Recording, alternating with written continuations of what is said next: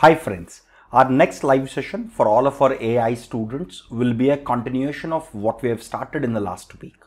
On the coming Sunday, which is the 1st of May, between 10 a.m. and 12 in the noon, we will continue the statistical tests that we have started in the previous class. In the previous class, we recapped some of what we have already studied in our courses and programs, where we understood the core concepts, terminology, and the whole setup of hypothesis testing. In this session, we'll start with Z-test and T-test. We will cover as many tests as possible, the classical statistical tests, right? We'll start with simple Z-test, then T-test, then chi-square test, then ANOVA. I believe that we may not be able to complete everything in one shot. So what we will do is, if we overflow from this session, we'll have one more session, which will be statistical tests 3 in the coming weeks. So we hope that we can cover all of the classical statistical tests in about 3 sessions or so.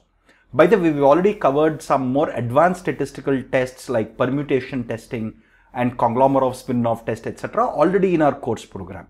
So please revise what is already covered in the course programs and what is covered in the previous session itself, so that we can make the most out of it in this current session, and we can also move at a slightly faster pace so that we can cover more tests in this session and also in the next few sessions. See you soon. Bye-bye.